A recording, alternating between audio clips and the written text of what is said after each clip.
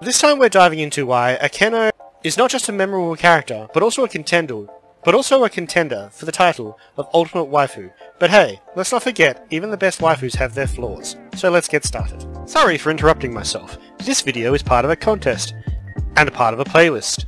All the characters I cover on this playlist were requested by my subscribers. At the end of June 2024, the Waifu and Husbando video with the most likes win the figure shown at the end of the video, as a prize for the subscriber that suggested it. Please leave a like and comment below to help your favourite character win. Subscribe to be notified of future giveaways. So let's get started. Let's first talk about what makes Akeno such a captivating character and why she might just steal your heart. First off, Akeno is undeniably stunning with her long flowing hair, precise gaze, and elegant demeanour. She is the epitome of beauty. Plus, her personality is the perfect blend of sweetness and seductiveness, which adds layers to her character. Delicious layers. Delicious, delicious layers. But looks aren't everything, right? Akeno's appeal goes beyond her appearance. She's fiercely loyal to her friends and allies, willing to go to great lengths to protect them. Her backstory adds depth to her character, also showing vulnerability beneath her confident facade.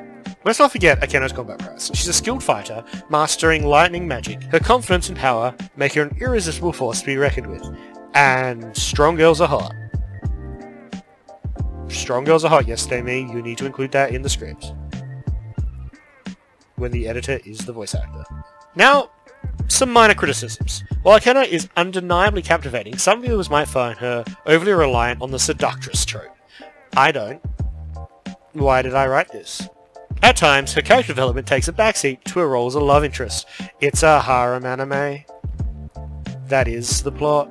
Additionally, her relationship with the protagonist, Issei, can sometimes overshadow her individual growth as a character. It would be nice to see her navigate her own challenges and triumphs outside of her romantic dynamic. Yeah, give her own OVA. Just a thought, guys. Give her her own OVA.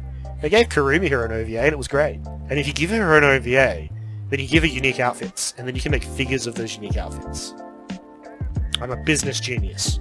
But hey, no character's perfect, right? Despite these critiques, Akeno remains a fan favourite for a good reason. Her charisma, strength, and undeniable seductiveness make her a standout waifu.